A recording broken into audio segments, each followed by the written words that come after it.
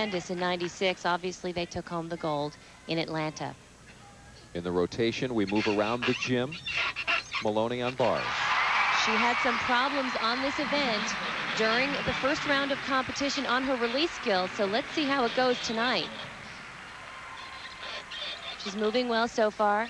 Here comes her big release skill, a Ginger. Oh!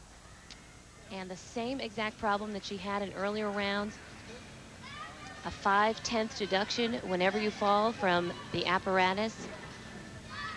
That's something she needs to work on, obviously, because she had the same problem twice.